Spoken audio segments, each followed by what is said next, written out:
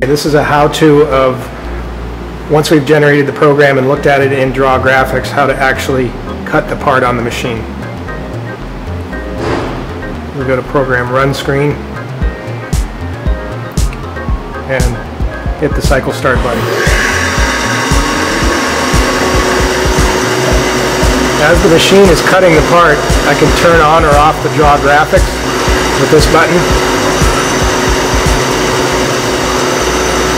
We can still rotate the part as it's cutting.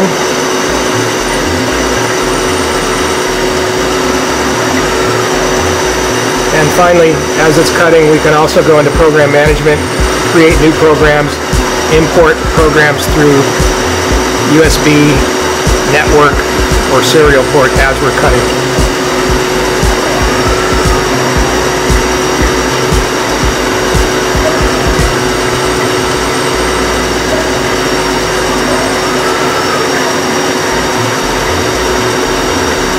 This program lasts approximately 2 minutes, as indicated by our timer.